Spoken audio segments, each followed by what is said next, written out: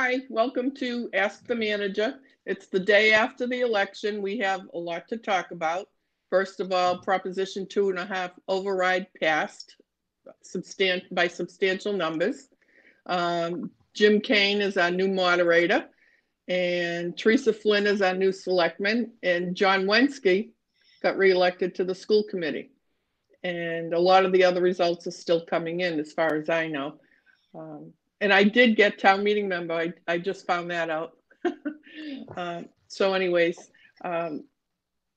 tell me what you believe would have happened to town hall, for example, and town employees had this override not passed. Yeah, thanks, Donna. First, congratulations on your town meeting re-election there. So yeah, I mean, I think for morale, I know for morale, we could already see it in the run up to the election. Folks were really concerned. We were going to have to make significant cuts, and it would not have, we would not have been able to do it without impacting each and every department in the town, including town hall and town administration. We were facing a very substantial, as we reported, and tried to share with everyone in town, substantial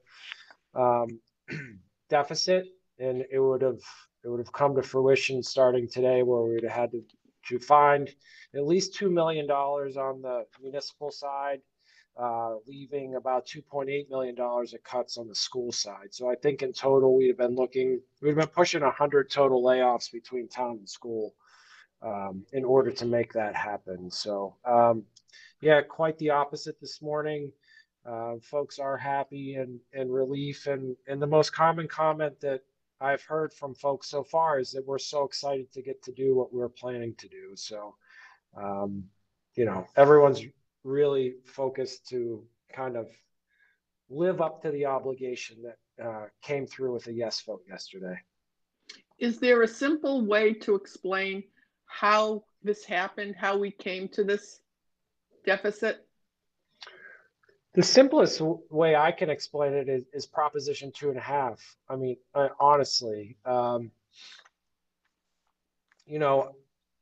if we're limited in the amount of new revenue that we're allowed to raise, and expenses across the board over the past 5 years and further back than that have been increasing by more than 2.5% on an annual basis in order to provide services that residents expect.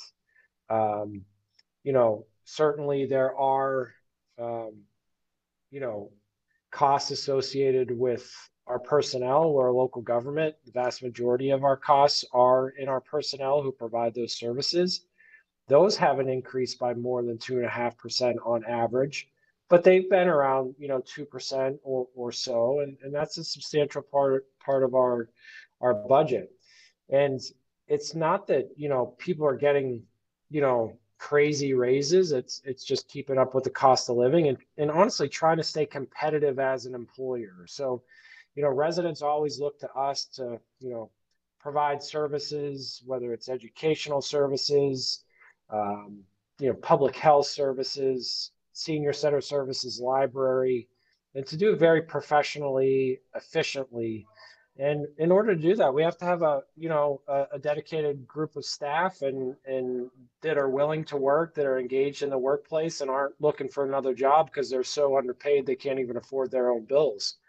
So that's part of the external competitiveness that comes in dealing being a local government in central Massachusetts with a higher cost of living. We have to be competitive, and then our expenses. Our contracted out expenses are still a lot cheaper in the long run than having employees doing it. But we saw it with the trash hauling contract. We had been benefiting under the prior hauler of the contract only going up 2% a year. But then, when we went back out to the marketplace, we saw a 5% increase. And this contractor is building, greater increases year over year. The school bus contract is pretty much the same thing. You know, we're facing significant cost increases. So even those things that we're contracting out, on average, are increasing faster than the new revenue that we're allowed to raise. We have that cap on our revenue, but there's no cap on those expenses. It's what the marketplace will yield through, you know, very highly competitive process that we have to follow under state law. So really simply, it's expenditures and costs are outpacing the revenues. It's not from mismanagement. It's not from overspending. It's not from people not keeping their eye on the finances. Am I correct? Well, no, that's 100% correct. And I mean, I think we have so many examples that we can point to where we do everything that we can possibly do to save taxpayer dollars. You know, we take part in regional shared services agreements, which, you know, are three big ones for veteran services, you know, public health, animal control. Those save us, you know, probably over the course of a year, nearly $100,000, year after year after year. You know, public health probably saves us, you know, 50 or 60,000, you know, alone just by itself.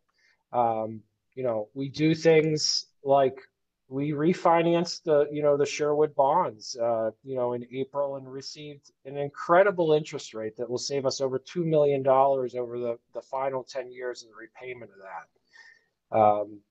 You know, personally, it's my passion and desire to run this government as efficiently as possible. No one wants to have the highest tax rate. You know, no one wants to have a high tax bill. We want residents to really feel good about the town that they live in and find value in their taxpayer dollars.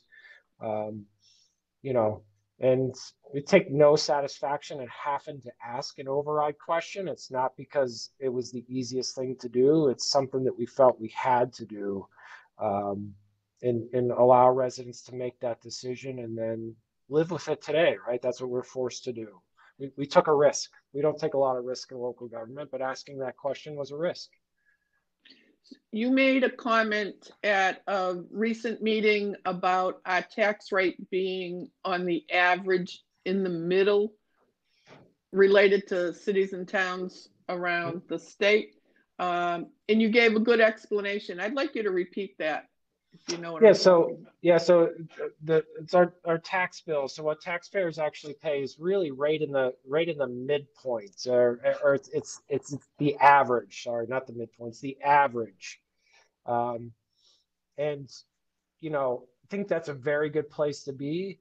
But you know, the comment that I made that I think you're referring to is that I don't think anyone thinks, you know, any resident, I know certainly not, you know, other local government colleagues or people that we interview for positions, they never say, well, I'm interested in moving to Shrewsbury or working for Shrewsbury or partnering with Shrewsbury because you're a really average town.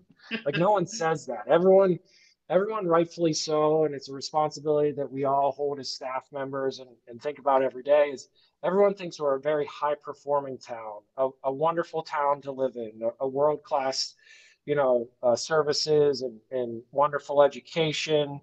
No one thinks of us as average. So we want to maintain our tax bills as low as possible. There's no doubt about that, but there's an inherent inability to continue to provide quality services if we don't have sufficient funding. So we can't expect to have the lowest tax bill in the best local government that we can possibly be. Those two things are inherent opposites. And we do seem to have a high level of services, which we expect compared to a lot of towns, even though we're in the middle as far as our tax rate goes. Right. And yeah. I think that's an important thing for us to keep in mind as you look from town to town. Yeah, and one of the other things that I don't think I talk about enough is our success in grants. You know, we always talk about how we manage costs, you know, what we do to reduce costs, you know, regularly bidding out services and, things like that, and always managing our costs. But we do a really good job in receiving grant funding. We have like skilled grant writers in almost every department. Certainly, I have to tip my hat to the fire department. I think they're the leading entity that gets grants for their own department.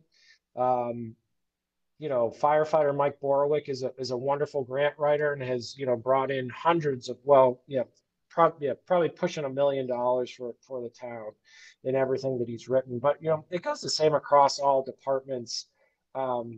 Whether the grant is a quote competitive grant or a formula grant, you still have to apply. You still have to justify your expenditures to the state. And a lot of municipalities don't even have the capability to do that. And we've been so successful, each and every year we're, on average for the last 3 or 4 years, we've been receiving, $300,000 to $600,000 in grants, which is meaningful savings because it means we don't need to rely upon the tax rate and the tax bill to cover those type of expenses. How was the voter turnout? Do you know?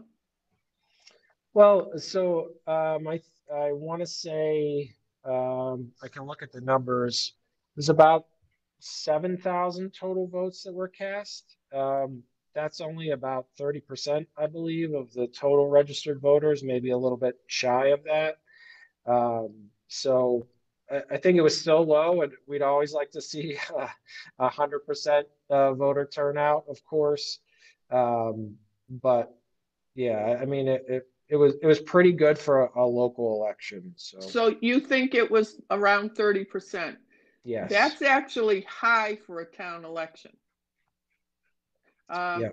I recall elections being at 11%. Yeah.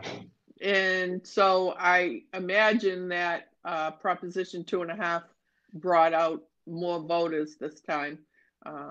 So I always think that high voter participation gives us a better feel for what people in town are thinking and what they have for values. Yes, definitely. Yeah. So, I mean, there were 7,092 votes cast on the override. That's what I have in front of me. I don't know the exact number of registered voters, but somewhere between 21 and 25,000. So yeah, we always want more, but 30% isn't bad. It's really good for a municipal election. Yes. Now, is it true that had we not continued with opening Beal, the new Beal school, on schedule, that the state could take that money back? Is it 42%? Yeah, it was about it's about $33 million. It was a reality. I have well, first and foremost, we reached out to MSBA, the Massachusetts School Building Authority, in late February and said to them, look, we're seeing a financial challenge in Shrewsbury, and here's what it is.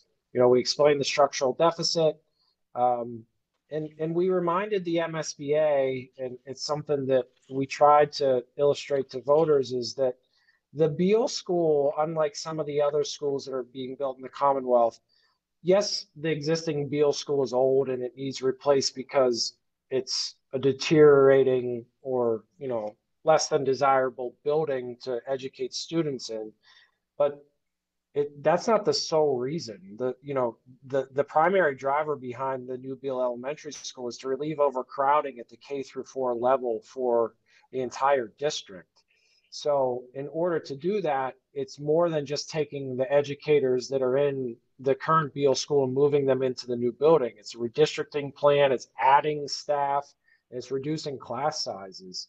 So we reached out to MSBA and explained all this to them, and they sent me a letter back after the phone call and said, look, you have a project funding agreement that the town of Shrewsbury has signed off on. And if you fail to live up to the requirements of that PFA, they call it, you'll have to return the funding. So thankfully, we never had to sit down across the table with lawyers and other interested parties and find out the finite details of when and how much and what those expectations were. But they're very clear in the letter. If you don't move forward, you owe the grant back to us. So, And we already received part of that money also. oh, So we've oh already yeah, spent it. yep. So on a monthly basis, we submit for reimbursement to the state, and they provide their share of the project back to us. So we've received probably almost $20 million in that from that $33 million grant thus far. Okay, I'm going to jump around because I have so many questions. Don't you hate robocalls and you hear that recording and that voice, and doesn't your skin just crawl like you just want to hang up? Well, no, okay, everybody knows what I'm talking about. The town, when we get the code red calls from the town, it now sounds like an obnoxious robocall. And I have found myself hanging up before I realize it's the town calling. Is there a way to identify that it's the town of Shrewsbury before I hang up quickly? Yeah, so we try to do that. We probably don't do it every time. The introductory line that we always try to use is, this is an important message from, and then we name the department. So the We're getting the robocall obnoxious lady. yes. Yeah, so the robocall voice, I admit, is annoying. We try to do that for clarity purposes, for a couple things. So we have the option to record a voice. So, but when we do that, you have to get it right, and you have to redo it if you don't get it right, because you don't want to say something wrong. You don't want to be unclear in your message. So actually, the robo voice is just us inserting text into the program, and then it generates the voice and reads the text for us. So it saves us time and hopefully provides clarity. But it is impersonable. So But my point is, it's not that it's impersonal, it's that it signals us that it's that obnoxious robocall and not that it's the town of Shrewsbury. Somehow, there just needs to be a trigger for us to hear that it's a Shrewsbury call before we hear that voice. So one of the things that we did do over the course of the last year is we updated the caller ID to be the main number for the town hall. So it shows up, or should show up. I know it shows up on my phone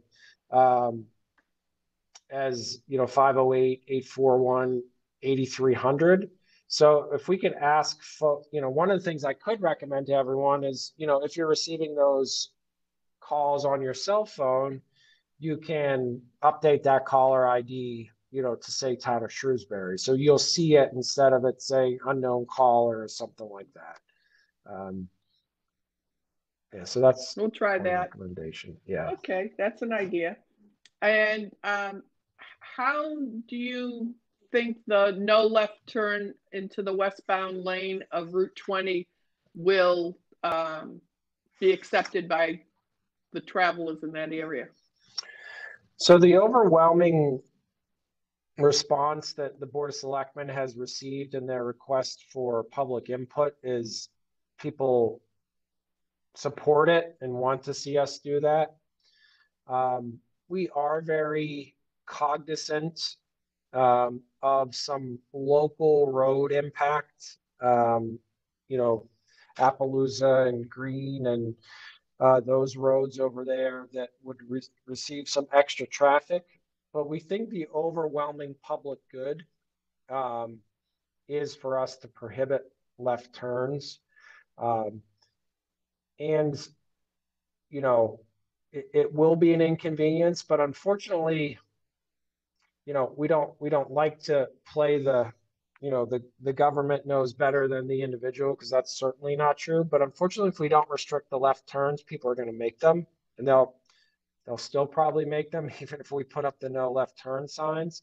But we need to do everything we can to protect everyone, and it's also often for people who are just unfamiliar with the area that may find themselves at that intersection. It needs to be really clear to them that it's very Not that the sign's going to say it's dangerous, but if you're unfamiliar with the area and you're paying attention to the signage, you're probably not going to make it. And we want to prevent any tragedies from happening. We've had bad accidents. We don't want to see anything worse than that. So it's been overwhelmingly supported, and we'll be working with the Department of Transportation, when the physical restriction signs go up, to provide other electronic message board signs in the area to let folks know that. We've also been working very diligently over the last 60 days with Representative Kane, Central Mass Regional Planning Commission, CMRPC, and Congressman McGovern's office. And we submitted a federal request to the Surface Transportation Board through Congressman McGovern's office for $14.5 million in funding to make improvements from South Street to the Northborough line. So certainly a lot of consideration still at the federal government on whether that gets funded or not, but we're doing everything we can to make improvements based upon the master plan that's been developed for the corridor. And while we're in that corner of town, the Allen property, there's a developer. Has that land purchase gone through? We haven't closed on the property yet, but the developer is going through the planning process and the permitting process. And once they get through that, then we would look to close. And I'm hoping to do that sometime this summer. They originally started off with, as we talked about in the past, one single end user for the site. And they've since, kind of moved on to, I think, a more comprehensive development of that site that would be multiple buildings. And I think it'll be much more suitable for the site and much more favorable to the town. So be a little more delayed than we anticipated, but still really good news. We're still locked in. And actually, with that little bit longer timeline, more of the funding that was put down kind of as a deposit has become non-refundable. So, the town is guaranteed through the STC really to receive, nearing $100,000 since the property's been locked up and off the market while they go through this permitting process. So we're being responsible for how we manage that. While we're on development, Boylston over at the FedEx property is putting in a very large facility, which will bring a lot of traffic headed north, which is towards Shrewsbury. And according to their traffic studies, is something like 70% or more of the traffic is allegedly going to go on to 290. Mm-hmm. Do you believe that that's really accurate? Well, interestingly enough, the same developer who's considering or who we're working with at Centec North is the developer that is building that project. So we're very familiar with them. That gives us a high level of confidence in the traffic engineers that they're using and their knowledge of their end user. So yes, we've had a lot of offline conversations with that group. They haven't identified an end user yet publicly. We're not aware of who it's going to be, but it's a quality company that we have a separate relationship with, so to speak, because of their interest in Centec North. So I think they're being open and honest with us and sharing all the information that they have for that project.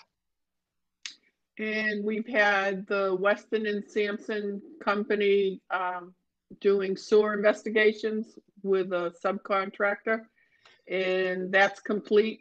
Do you have any information there for us? Yeah, so this is part of our routine maintenance that we've been trying to improve in the water and sewer lines of business utilities for us.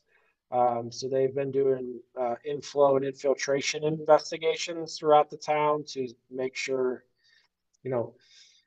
that while we're trying to basically eliminate groundwater from getting into our wastewater system, because every gallon of water that gets in there, even if it shouldn't be in there, is a cost to treat and improve and go through the Westboro treatment plant. So that's the entire purpose behind that. And just, really good preventative maintenance, which again, we're really focused on for water and sewer. I'm going to jump for a minute. I've noticed a lot of new young leadership working for the town, and through retirements and so forth, they've come up. And the sign of a good leader is someone who develops new leaders, and you seem to be doing that. I'm not trying to pat you on the back or anything, but you seem to be doing that. You seem to be developing new young leaders. Do you have any comments on that? I guess my first comment is I love local government. And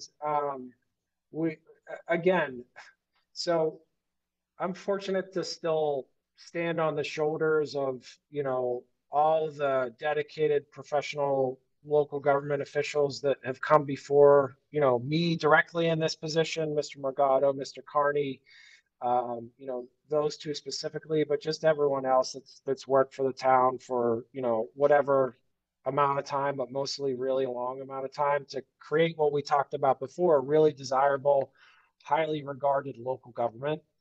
And that brings us really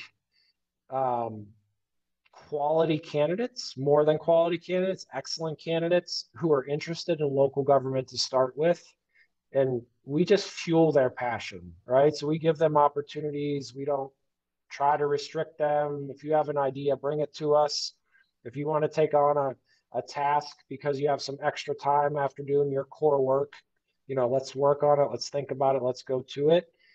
And, if you read kind of the general management materials and what's most important in the workplace is people want to know what their clear expectations are, responsibilities are, and how they contribute to the organization.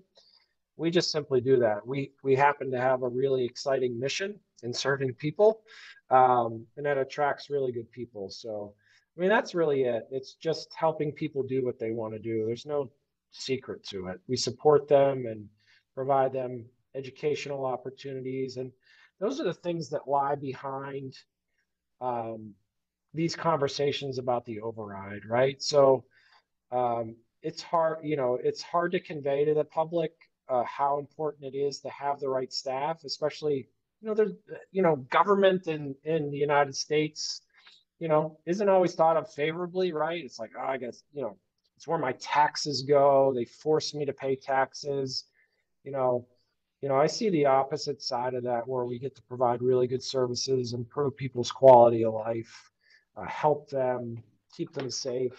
That's what we're focused on. And when you find the right people who are committed to do that, it's easy to keep them. So just fortunate. And Sharon Thomas, our new town clerk, has made it through her first election, and she seems to be coming out without any bruises. So, and before you know it, town meeting will be here and she'll be at it again. And that's another example of someone who was very confident and qualified to move up the chain. And move into congratulations to Sharon and her staff. They did a great job. From my perspective, this is, a compliment. No difference. We went from a long tenured clerk to one with just a few months in the seat, so to speak, barely a few months in the seat. And it went off seamlessly, no major hiccups. So no road bumps. We did a really good job and I'm very appreciative. And I guess we can move on to the stabilization fund. Do you have defined uses for that, or is it more broad than specific? So there was the Municipal Modernization Act that was passed a few years ago. And it actually provided us with an opportunity to think about stabilization funds differently. So we now have a couple, and we will look to add another one for the override at town meeting. But we have a general stabilization fund, and that's kind of like the town's core reserves. That can be spent on anything if we need to spend those funds on that we could put in the general operating budget. So it can, and actually other reasons, capital improvements as well. So it's really broad in the use, any general municipal purpose. And then we've established some stabilization funds for like the water enterprise fund. So it only those, if you establish a special purpose, it can only be spent on the purpose which town meeting votes to establish that account. So the water, for example, can only be spent on water expenditures. So we will be requesting a new one for override stabilization, and its sole purpose will be to hold revenue till future years so we can extend the duration of the override that was approved yesterday. Interesting. Let's go on to COVID.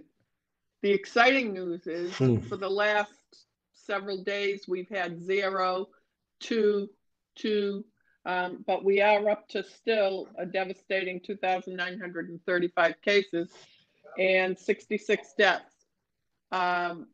We have had no deaths since you reported on April 13th.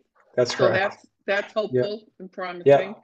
And what would you like to comment on related to vaccinations? Yeah, so everything is you know, I'm very pleased with the percentage of Shrewsbury residents who've gotten their vaccine so far, or vaccinations so far. So we see that data.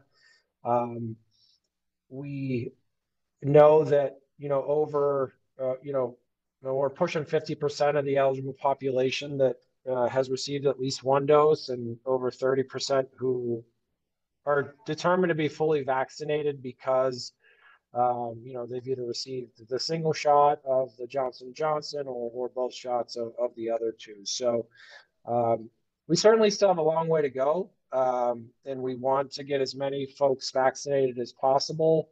And we have too seen a reduction in, you know, folks that are reaching out to us that need assistance, which is good and bad. I mean, see a lot of appointments that are available out there, and we just want to continue to encourage folks to get it. We're not out of the woods. We certainly see other countries that are still being devastated, and new variants that seem to be popping up on a monthly basis or so, and we just want to put ourselves in the best position. You know, the Commonwealth of Massachusetts as a whole is, I think I heard, you know, sixth. I heard two different numbers: third in the country and sixth in the country, depending on how you look at the statistics of one shot versus two shots. So we want to continue that and help residents get the shot, whatever they're eligible.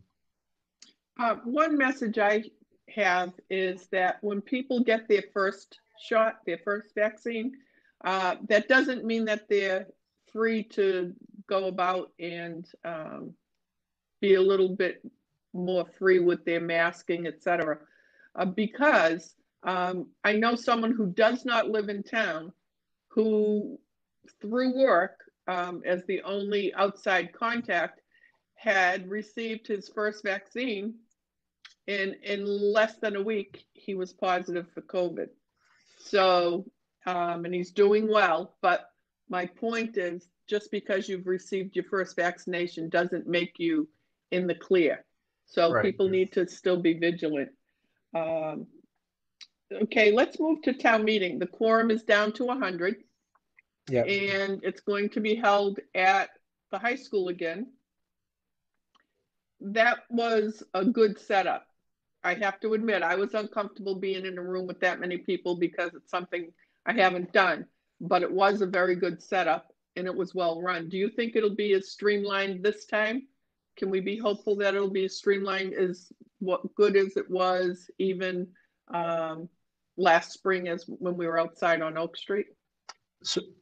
Yes, because we plan to do everything, pretty much the same way as we did it in the past, except for moving it indoors from outdoors. So those things include obviously 6 foot on center social distancing for all the chairs or desks as we have them set up at the field house.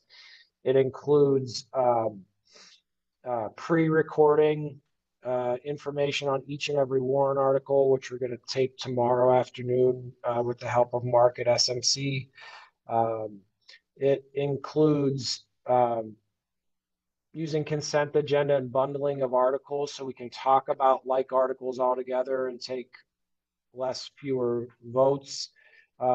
We had some audio qualities or audio areas for audio improvements that we can make within the field house to try to make folks be able to hear better and engage better in the meeting. So we're doing that. So I think we're following what was a successful model last summer, and then we're also trying to make some improvements to help it along. So I will be meeting with the new moderator, Jim Kane. He reached out and expressed interest, for us to get together, just like I used to with Mr. Mena. We'll also be holding a pre-town meeting the Thursday before town meeting, Thursday evening to answer questions, get folks comfortable, all those things that we do at pre-town meetings. So. And I do believe that your pre-recorded messages were extremely valuable. I found them very informative, and that was great because you could fast forward through anything you didn't feel like listening to because you've heard it so many times. Mm-hmm. But I found that to be a big contributor to the efficiency of how the meeting was run. And I do believe Jim, our new moderator, will have a big task before him, because the first town meeting for any new moderator seems to be a bit intimidating for them. So he probably won't sleep the night before, like the first day of school. But I'm sure he'll do a good job. Now, would you like to boast about your AAA bond rating? Of course, yeah, we always like to do that. Yeah, so we had the AAA bond rating affirmed again. And as I mentioned a little bit earlier, the reason we went back and asked for a new rating is because we needed to access the market to refund or refinance is a more common term. The bonds that we issued in 2011 for the Sherwood School. So we're halfway through that repayment term of 20 years. So already, yeah, we received a AAA bond rating again because of our strong financial position and our ability to manage the challenges of the pandemic. That was noted again, so we're very happy about that. We shared with Standard & Poor's the challenges that we had, our approach to it, that we were asking an override question, where we stood with the pension and things like that. So they're very understanding of our position and still, but did affirm our AAA. And I mean, it's just unbelievable the results that we got when we refinanced those bonds. 0.75%, not 1 3/4, but 0.75%, 0.75% is our interest rate that we got. And the base interest, or the original interest rate on the Sherwood bonds when they were issued in 2011, was 4.185. So we went from 4.1 to 0.75%. We didn't change the duration of the repayment period. So it means we're still only going to be paying them for another 10 years, but the interest change will be about $2 million. So there's $2 million the taxpayers won't have to endure or pay for simply because we exercised our right to refinance it, just like remortgaging your, refinancing your home. That's what we did there. On the news, we hear a lot about building costs rising. We were always excited when the economy was in a slump. The good news was our building costs were low. Now the building costs are rising. How will that impact our future construction with the new police station? There'll be some impact. We're likely to see some impact. Our latest as you know, Donna, now on that building committee. Congratulations for that as Yeah. well. Good luck to them having to listen to me, right? um, we did a recent updated professional cost estimate, and we're still within the budget means that we requested, so that's good. A little less margin than we certainly had with Beal, or actually at least ended up with Beal, but we'll continue to manage the project. I know you'll keep your eye on those funds as well. I'm not saying that we won't have any impact, because we definitely will, but a lot of the costs in the general construction market, the housing market right now, is lumber. And that's not a major component of a police station or commercial building structure, because of just the size, the structure, how you build it. You build a house mainly with lumber.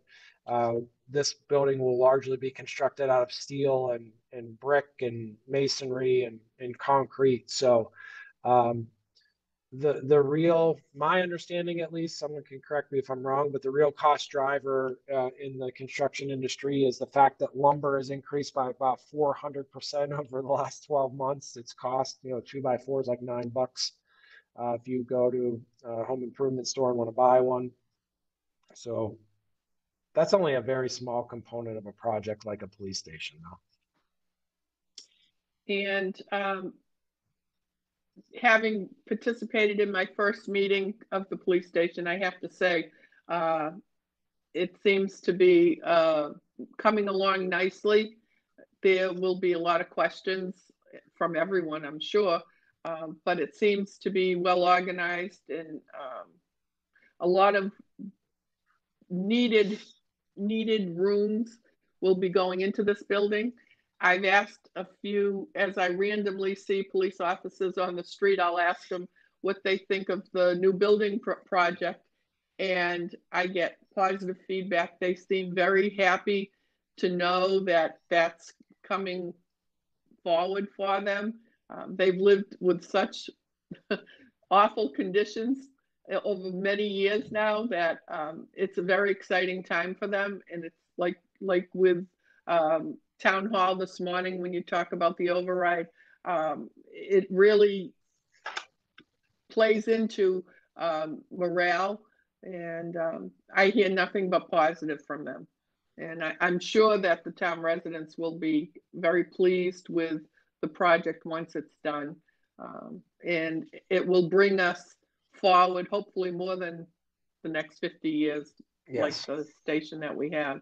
I think there's a lot of forward thinking happening, and the architect seems to be what I consider intent on listening to what the committee has for ideas and suggestions. So I think it's a good project. Moving forward, Chief Jim Vona from the fire department brought forward his report and statistics to the selectmen recently through, I think, a letter. I don't know that he presented. Do you have any comments on how things have gone with the fire station and the fire department in the past year? Yeah, so I mean, I think over the calendar year 2020, call volume, both police and fire, were slightly down. We benefited from that period of, well, I say benefited, I don't know if that's true or not, but there's that, period, especially last spring, when pretty much everyone was at home. So less motor vehicle accidents, less calls, less partying, less, domestic type issues. But, we're still very significant call volume, over, 30,000. I mean, for each department, it's, very big numbers. The fire department continues to, meet the demands of the community. We, brought the lieutenants on and the 4 new firefighters, so we're operating in a much safer and more reliable way. Didn't have very many major incidents in the community as far as structure fires, although we did have a few. So continued job well done by Chief Vona and Deputy Chief Colby and their entire leadership team. Good. And Now, the town municipal departments tend to be getting into apps. You have an app for, is it an app for reporting when you see things with, like the highway or around town? And you now have a police app where it's see it, say it, send it. I can't keep up with it. So it'll be interesting. Clearly, people like having those, and it makes things easy for easy reporting and communicating. Yeah, and I mean, hopefully at some point in the future, I don't know whether we'll be able to roll all these things into a single app, but that is something that we would like to do. You know, have a Town of Shrewsbury app that at least you can access these other means of communications right through that, so you don't have to have 50 things on your screen of your phone just related to the Town of Shrewsbury. But you know, we're just trying to be where everyone else is. You know, unfortunately, especially for my kids, that's on their phone. Exactly.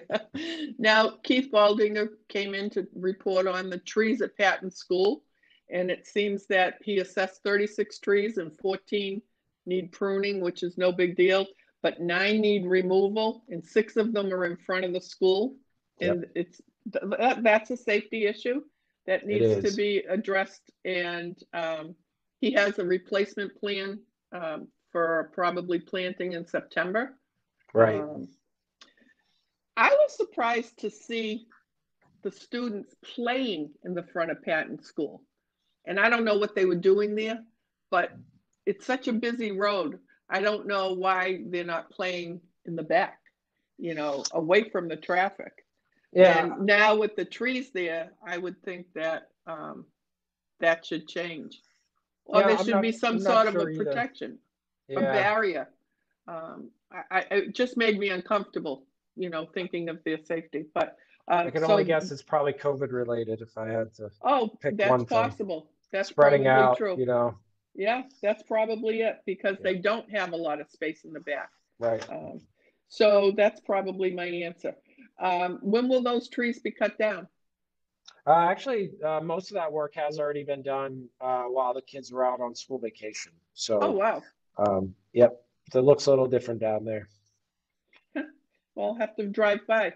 I must have my eyes on the road so I don't see it, because it that's seems okay. like I'm in that area a lot. Lucky for everybody that my eyes are on the road. Kristen and Alex, and Alex is your new administrative assistant. Yeah. Yep. So Alex has actually been with us for almost 2 years now, and oh my word. She's actually moving into the management analyst role that David Snowden was once in. So, yep. She's already been there 2 years. In June, yeah. Time flies.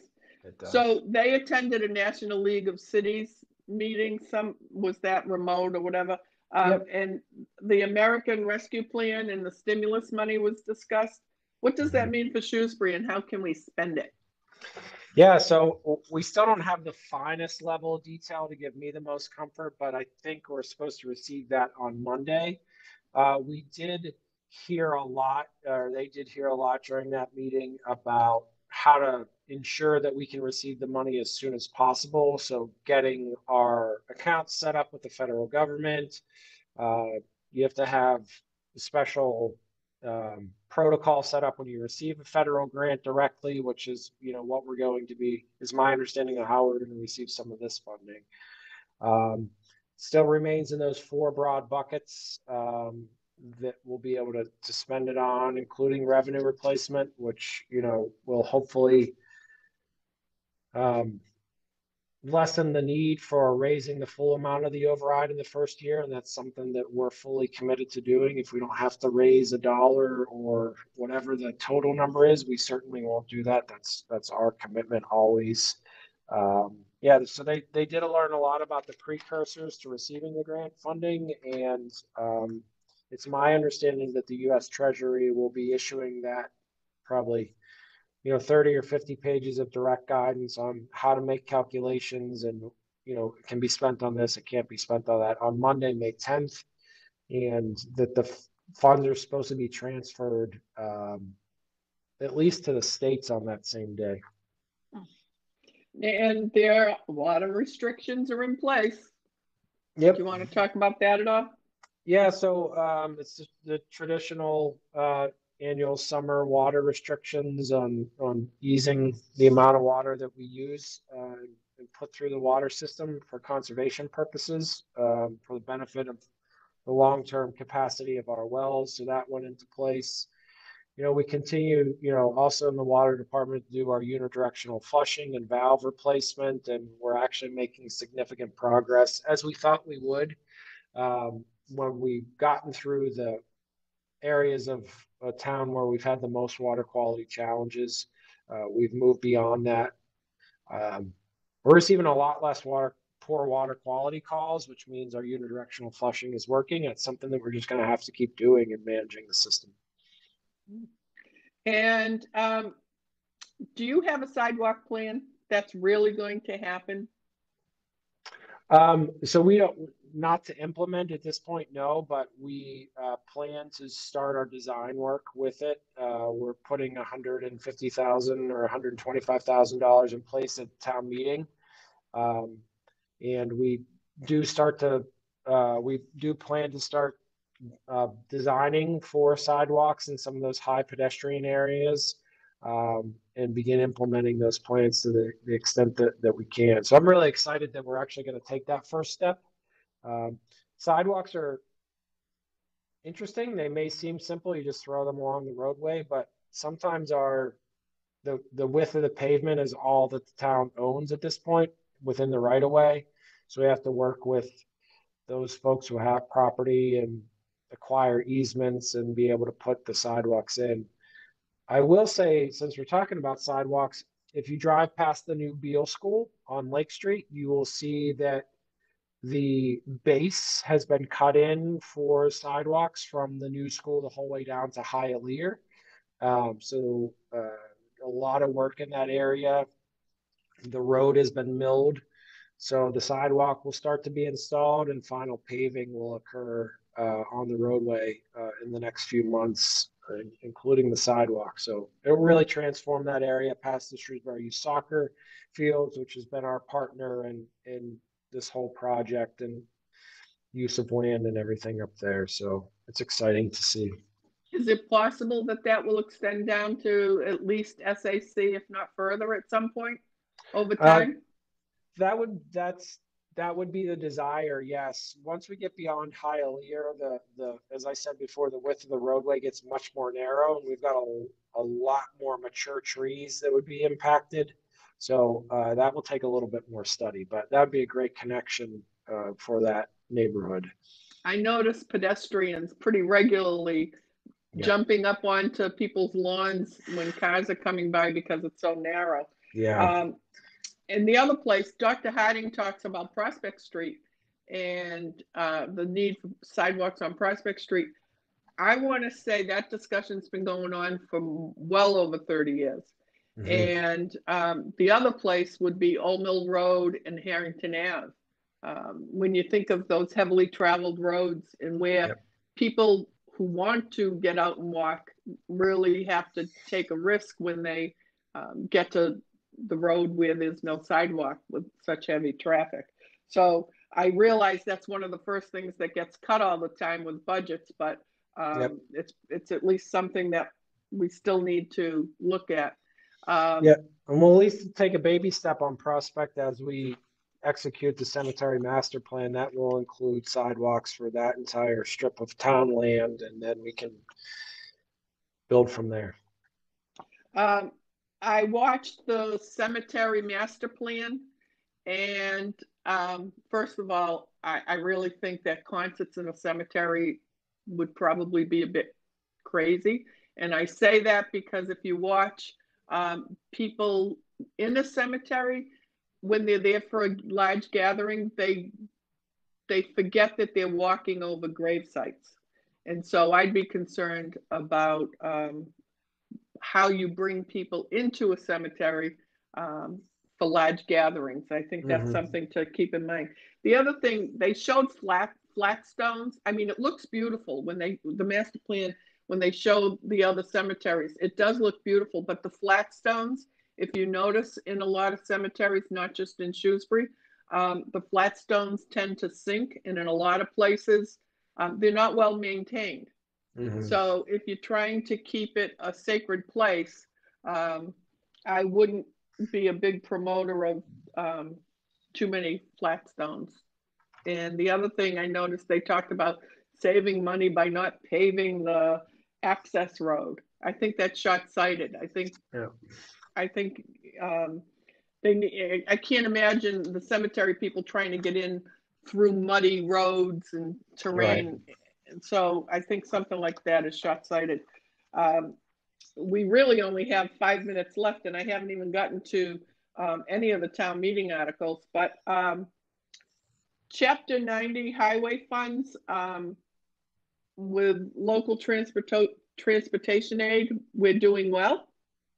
Yeah, so we'll receive the letter from the Baker Polito administration where we'll get almost $1 million, like $986,000 again this year. So that's very helpful. That's our funding for our annual roadway improvement plan. So that's continued great news for that. And there's an article for town meeting about term limits by petition that's brought to town meeting. We've seen what term limits does to other boards in town. I can't imagine why someone would want to put term limits in place for elected positions. That should be quite controversial. Do you have any comments on that? No, I mean, I think, from my position, it's a little hard to comment on it, but I we have 3-year terms, right? So that means everyone's subject to reelection every 3 years. I, I think this year was very interesting that we had one seat that was identified that would be vacant, way back in January, and we had one candidate, and that has seemed to have been, the norm more than contested races. So if we were having, a situation where the incumbent was always winning because that provided them with some type of advantage, then I guess the term limits would be the case. But, I would be concerned that just the opposite, that, we may have a situation where someone was forced to leave office that didn't want to leave office and we didn't have anyone running. I mean, that has happened in towns. Or you didn't have a qualified candidate.